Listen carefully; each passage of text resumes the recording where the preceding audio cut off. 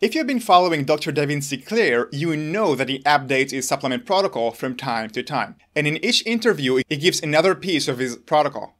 In certain supplements that appear in one interview, he does not mention them in other interviews. Sometimes it's hard to follow his protocol today, what he's doing today. That's what we want to know. Now, since I know Dr. David Sinclair work since 2007, since I read many studies that he published, even before he went public in 2019, here I have collected for you from a variety of sources, including Sinclair's book, trying to figure out everything it takes today, and how much from each supplement.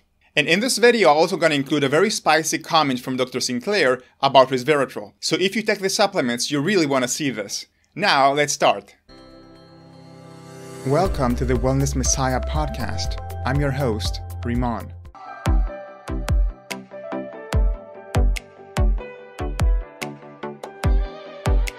Vitamin D and vitamin K2. I would like to start with these because Dr. David Sinclair stopped mentioning these supplements in the latest interviews. In his book, he said, I take a daily dose of vitamin D, vitamin K2.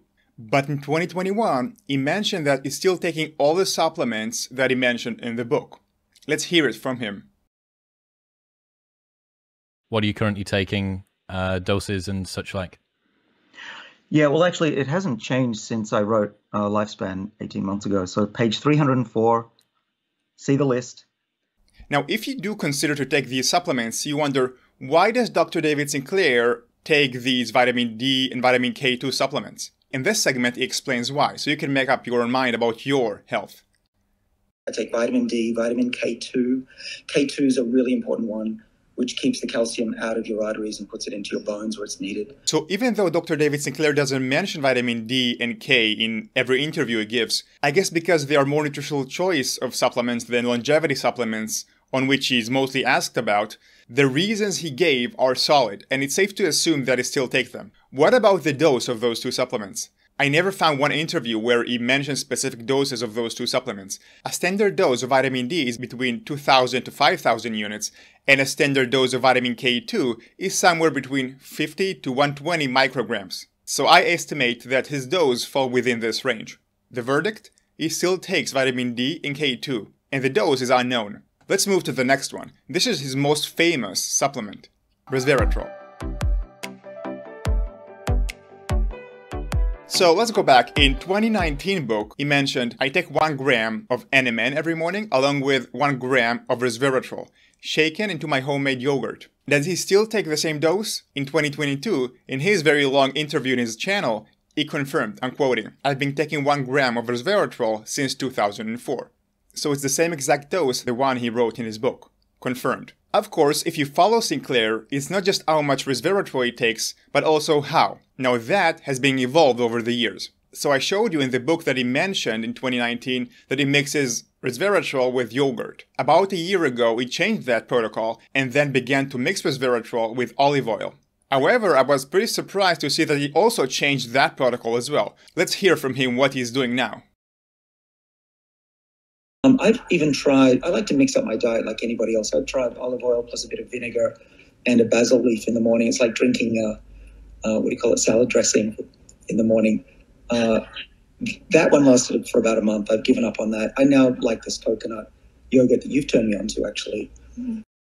The verdict? 1 gram of resveratrol mixed in coconut yogurt in the morning.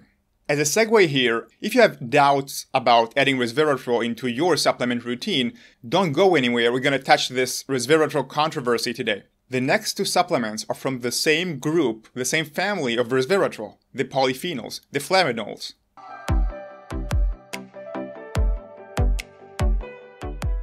Let's hear Sinclair explaining why he takes these supplements.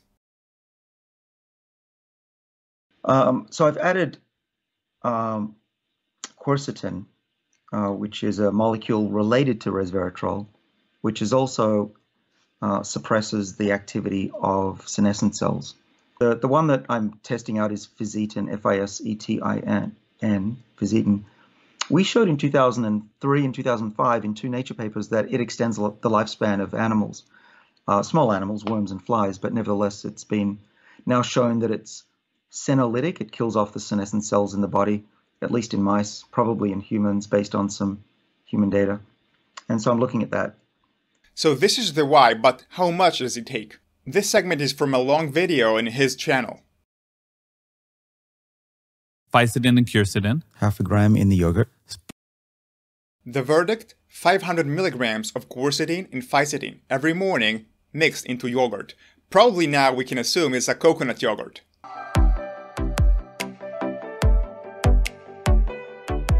The next supplement in our list is NMN. Let's hear Dr. David Sinclair explains about this supplement and how much he takes.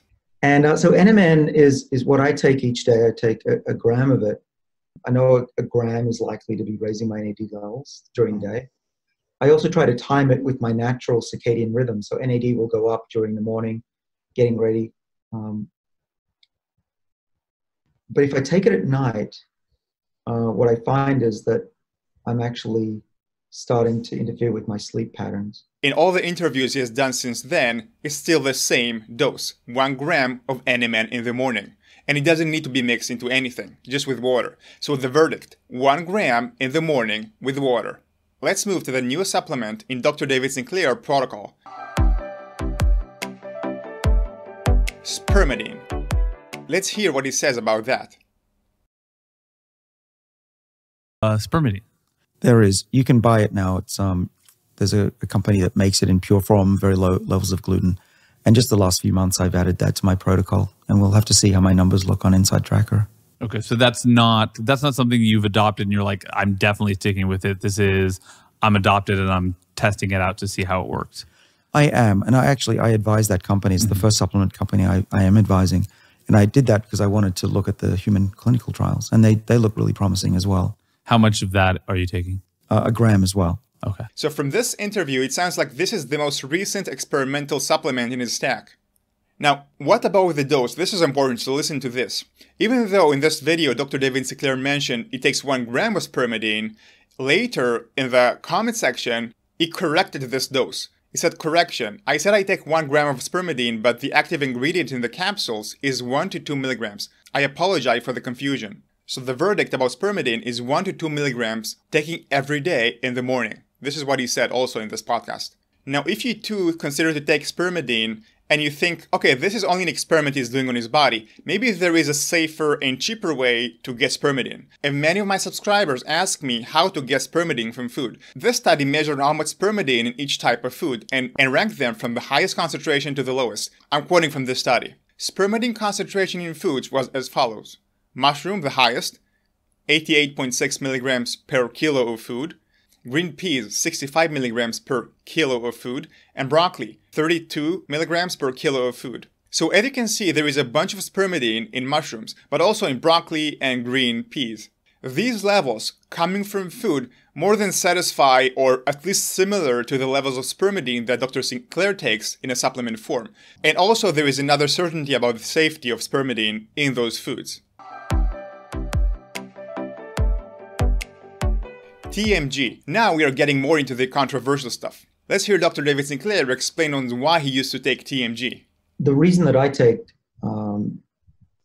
glycine, actually specifically trimethylglycine, is actually to counter what I think might be going on with an NAD booster. But the thing with nicotinamide mononucleotide NMN is that it has this nicotinamide group on it. It hangs off the main part of the chemical, and it's the first bond to break. And so we see in animals and even in humans that the levels of nicotinamide go up quite rapidly after taking NMN or NR.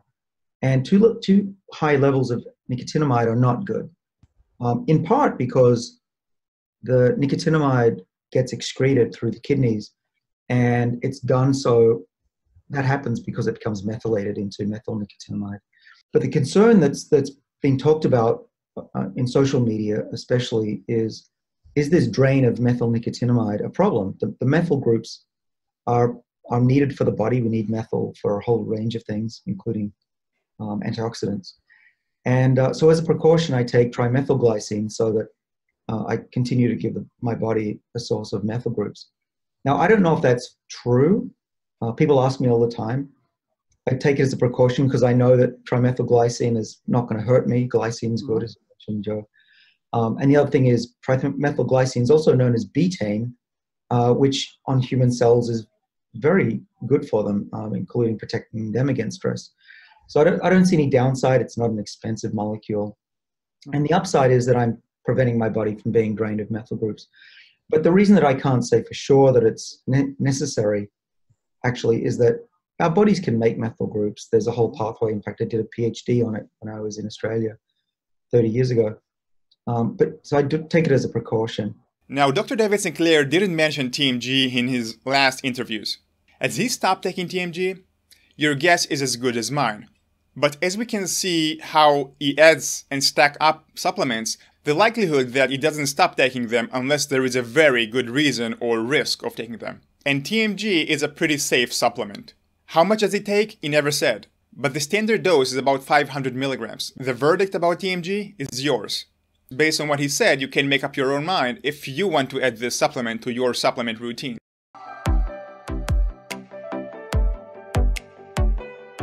The next one is metformin. Metformin is a drug, of course, not a food supplement. But Sinclair mentioned that in his book.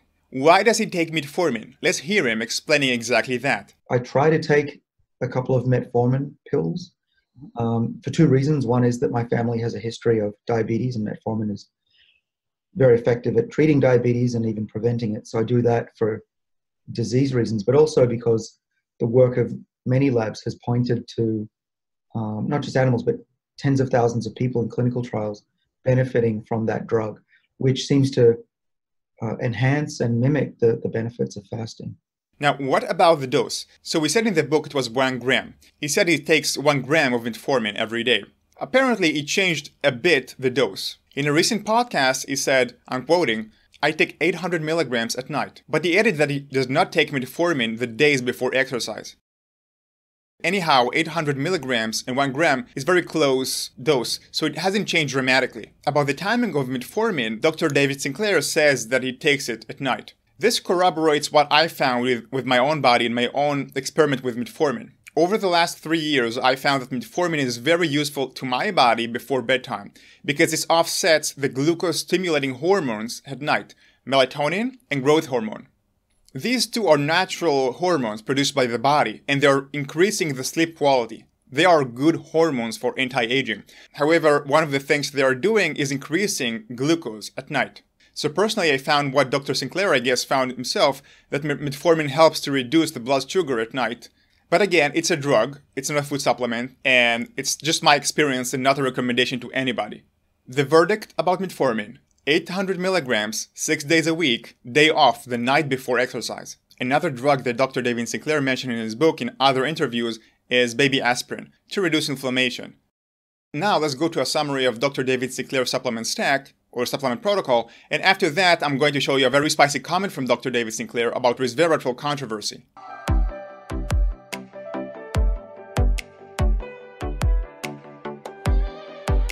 Finishing today's video with resveratrol again. You may have heard about controversies about resveratrol. For example, these studies show that resveratrol offset the beneficial effects of exercise in humans. That led us to a very interesting story. Dr. Stanfield published a video called Why I Stopped Taking Resveratrol, mentioning those exercise studies. On his Twitter account, Dr. David Sinclair commented on Stanfield's video describing it as what would seem as horse shit. So this is a bit confusing if you're taking resveratrol. On its face value, there is no reason not to go with Sinclair's take on resveratrol. But what is even more confusing is that those studies and papers Dr. Stanfield mentioned seem legit. Luckily, there is a video that clears that confusion between Dr. Stanfield and Dr. David Sinclair. I'm going to put a link to this video where we clarify this confusion so you can make up a decision for your own body about resveratrol in your supplement stack. Another interesting thing about resveratrol and controversy about that is that did you know that in Dr. David Sinclair's own study, low resveratrol worked better for longevity than high resveratrol? When I saw that, I was pretty shocked. So I created another video that explored this study and the best resveratrol dose for longevity, not necessarily sickness. For this video as well, you can find the link in the description. So you can find the link of both of these resveratrol controversies in the description and the pinned comment of this video. Until the next video, stay healthy, stay young, and stay subscribed.